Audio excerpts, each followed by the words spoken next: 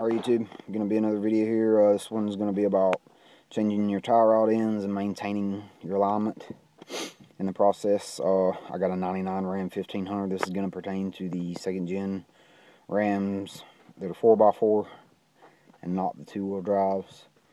So I want to go over the process that I went through here, and I've replaced my tie rod ends, and I put pretty much brand new tires on the truck after I done it.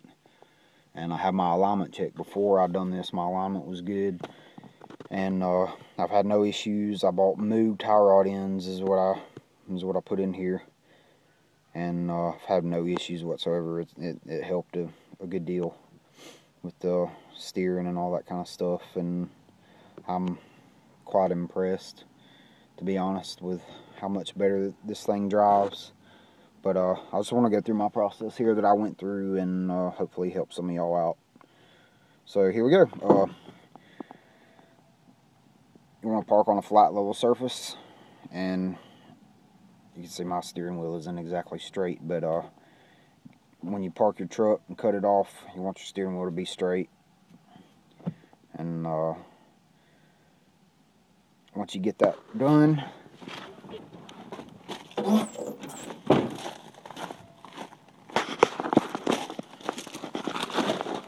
move down here to the tie rod ends, and what I done at this point was obviously block the wheel. I jacked up, this is the driver's side here. I jacked up the driver's side here and just put this driver's side on the jack stand, and pop this driver's side tie rod end loose, the steering stabilizer loose, have to disconnect from there. And then once that one was out, then I took this one out that runs from the pitman arm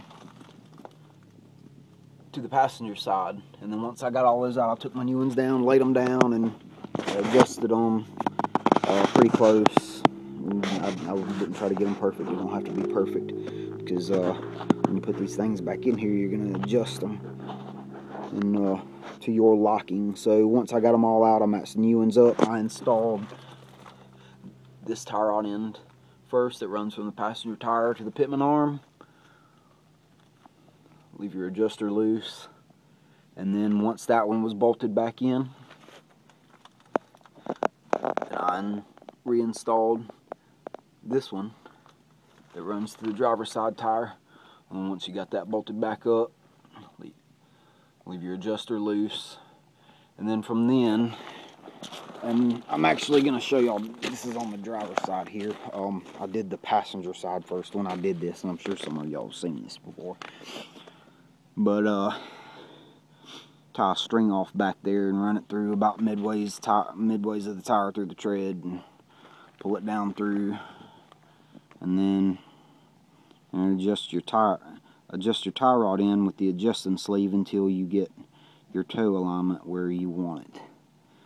And I pretty much put mine straight, really close to straight. If y'all remember, my steering wheel was just slightly to the left. I don't know if y'all can see. You can't really tell. Maybe you can slightly, but I'm just off the sidewall. So when you pull this string in, you want it touching both the sidewalls, or if you want it towed in a little bit, then tow it in a little bit, or if you want it towed out, vice versa.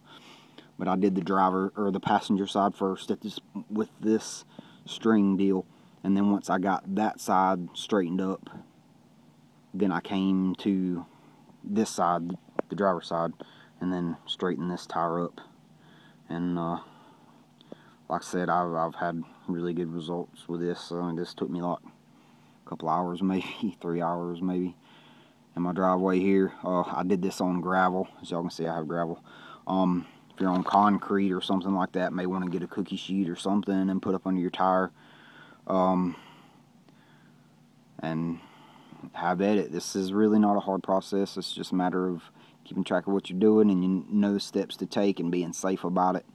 Like I said, this video's to hopefully help y'all out, and that way y'all have the confidence to change these things out yourself. I see a lot of people that talk about taking their truck to an alignment shop. I have not been back to an alignment shop, and I have not had any issues. My tires are wearing pretty damn even. No issues with that whatsoever.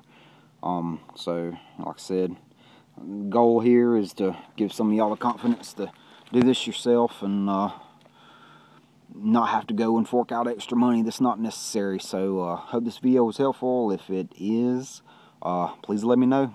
Appreciate it.